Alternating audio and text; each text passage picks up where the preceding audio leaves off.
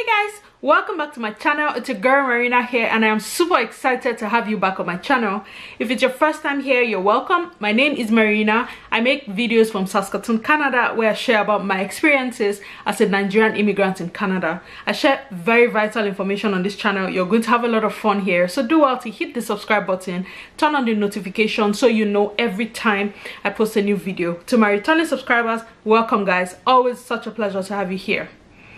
Okay, so in today's video, I'm going to continue in the mini series that I started a couple of weeks back, talking about the different professions in Canada and their certification pathways. The first video I put out in that series was about human resources. I'm going to link that somewhere on the screen and in the description box below, so if you haven't seen that, please go check it out.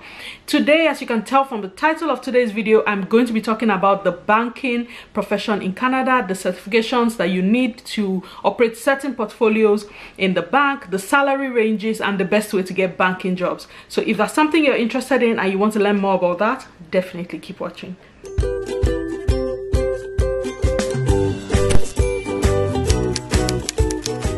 Guys, so I'm just going to talk a little about what banking is like generally in Canada before I go into the certification pathways. So banking and financial services are considered stable sectors in Canada. They are relatively stable.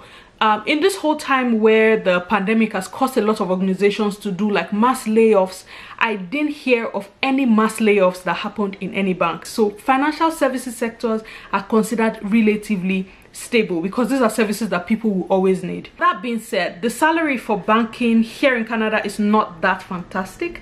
I don't know, maybe that's why it's stable, but no, the salary could be a lot better. It's not the highest paying, but it is stable. So for somebody who's interested in banking, if you have had banking experience from your home country and you want to continue banking here in Canada, banking is one of those professions where your previous experience will directly relate.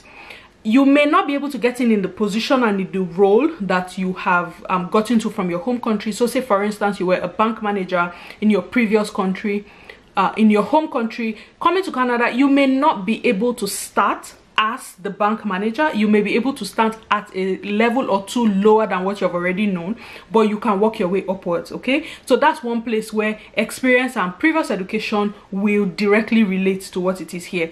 Banking in Canada is a bit different from what I knew back in Nigeria. It's different, but if you have previous experience, you would definitely be able to translate that into banking here. You're just going to have to learn the specific ways banking is done here. Okay, so with banking profession, your previous education, your previous experience can directly translate. And speaking about previous education, this is also one profession where there's not a lot of emphasis on your previous education. There's just emphasis on your previous experience, because I don't know anybody who has a bachelor's degree in banking. In fact, I don't think I've seen that on the curriculum of any school. I'm going to have to now look into that out of curiosity. But I haven't really seen people who have bachelor's degree in banking. I haven't seen. But there are people who are able to get into banking jobs.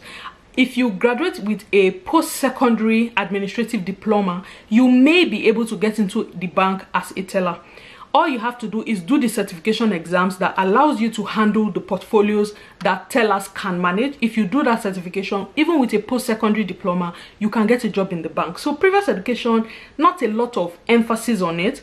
Your previous experience is what will really count and set you apart. Okay, I just thought to put that out there so that you have an understanding, a general understanding of how the banking profession is in Canada before I tell you about the certifications that you need. Okay, so now that you already know what the general information about banking is in Canada, we are now going to dive into the certifications that you need to work as a banker in Canada. A number of certifications that you need in the bank depending on the portfolio that you're looking to manage, but I would, for the purpose of this video, since I'm targeting this at newcomers and people who are looking to transition into banking when they land in Canada, I'm going to concentrate on the two most popular ones. The very first certification that you need as a newcomer in Canada will be the IFC. IFC means Investment Funds in Canada. As the name implies, this certification would improve your general knowledge base of the financial services sector in Canada. It will give you the license to sell mutual funds, which is one of the most popular trading vehicles that banks use in Canada, and then it will give you like a general understanding of the capital markets.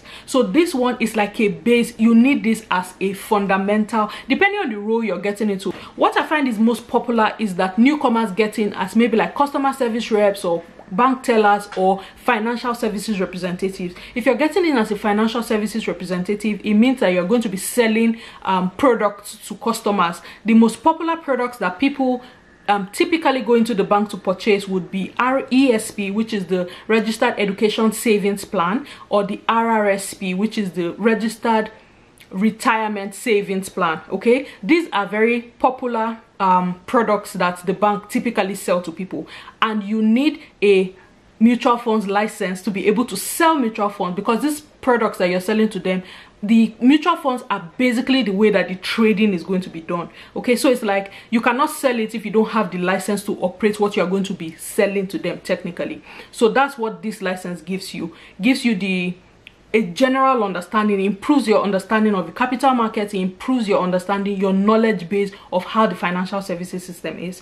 This is like the most popular one that I find that newcomers typically go for when they are trying to get into banking in Canada. The IFC certification is one that you can study. You can purchase the book, study on your own, book and write the exam and pass.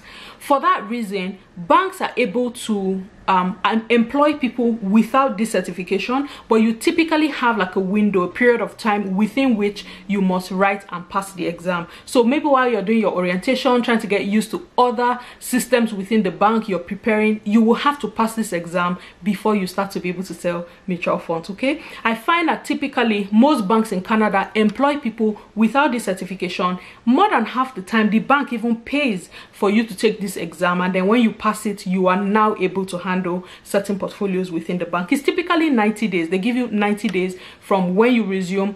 Within that 90-day period, you must prepare, take and pass the exam before you can continue to manage those portfolios. Okay, so that's the first one, the IFC base information, general knowledge. The next level after the IFC is the CSC. It is CSC stands for Canadian Securities Course. Now this one gives a lot more information. This CSC exams allows you to operate more portfolios that the IFC will not allow you to access. So CSC is like a broader version of the IFC. The CSC is like a baseline regulatory requirements to perform securities, mutual funds and alternative fund transactions in financial institutions. Okay, so while the IFC gives you license to sell mutual funds, the CLC expands that reach to allow you to do alternative mutual funds. So while you can do mutual funds, you can take it a step higher and you can now sell other things other than just mutual funds. Okay, people that take the IFC certification typically end up as financial services representatives on different levels, but the CSC certification allows you to climb higher to become a financial advisor, and the portfolios are very different. The portfolios that you have access to, the trading vehicles that you have access to sell are different. So the CLC gives like a broader scope of what you can sell than the IFC.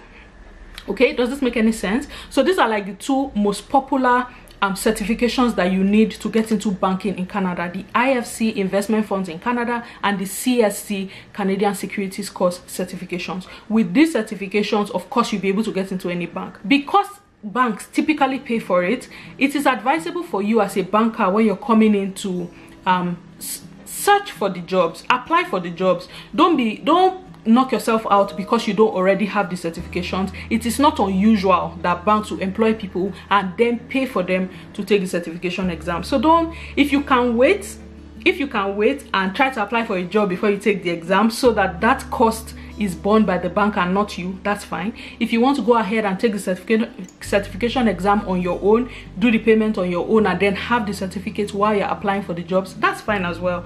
But whatever amount of money you can save as a newcomer counts. So if you're able to apply for jobs directly without trying to take the exam first, that's what I would typically advise, because I don't know anybody who has paid for that certification out of pocket. The banks typically pay for it. So save your money, try to apply for jobs first before you try to take this these certifications. Okay, that's what I would typically advise. It happens, it's not unusual. Okay, the easiest way that I have found people are able to get banking jobs in Canada, number one, is through a lot of networking on social media platforms like LinkedIn, networking by attending job fairs. Banks typically do organize those open houses and job fairs from time to time, where you have like speed interviews, you're talking to different people, and in that process they are shortlisting the people that they want to talk to on the next level of the interviews. So at that time, it's your personality you want to bring out. You want to bring out your communication skills, you want to bring out your people relationship skills, because at that time it's not your resume that's talking, it's your personality they see first. After your personality catches their attention, then your resume does the rest of the talking, and your interview skills too will also set you apart. So that's typically how banks interview. But right now, with the restrictions in gatherings, with the social distancing that everybody's observing, I'm not very sure how those are now going to translate into virtual. I don't know how they're going to do virtual job fairs, but there are still job postings that I see from time to time on LinkedIn. So LinkedIn is going to be a sure place where you want to network, especially as a newcomer who's looking to get into banking. Okay, now the salary ranges for banking, like I said, the salary for banking in Nigeria the salary for banking in Canada is not that fantastic. The range, I found this range online on Glassdoor, so it may not be 100% accurate, but that's what I found online when I was trying to look up what these ranges are. So the salary range for like a customer service representative, like a bank teller, starts anywhere from $36,000 to $42,000 annually. That's what the that's for a customer service or bank teller. That range, that's what that goes for. For a financial services representative, the range is anywhere from $40,000 to $47,000 Canadian dollars per annum. And then for a financial advisor, it can go from $45,000 to $55,000 per annum. Again, these are not fantastic numbers, but as a newcomer, it is more than a good place to start. Okay, as a newcomer, it's a good place to start, but this is the range that I found online, and this is what goes in Canada as of right now. Okay, I hope that you found this video helpful. I hope I was able to answer the questions that you already have. If you have more questions about this that I haven't addressed in this video, please do also leave me a comment in the comment section below and I'll get to it. If you prefer to send a message where you want more personalized information, please send me an email. My email address is always in the description box of my videos. Please send me an email and I'll get to it as soon as I possibly can. It is taking me longer to get to my emails these days. My hands are full, like I would have explained a couple of times on this channel. My hands are full, but I try as much as possible to respond to my emails every week. So please send me an email and I'll get to it in the shortest time possible. Okay, thank you very much for watching this video, guys. If you're watched up to this point and you're yet to subscribe to my channel, please do well to hit the subscribe button below and turn on the notification so that you know every time I provide valuable information like this one that you just watched. So thank you very much for watching this video, guys, and until I come your way in my next video, it is Marina saying thank you and have an awesome day. Bye, guys.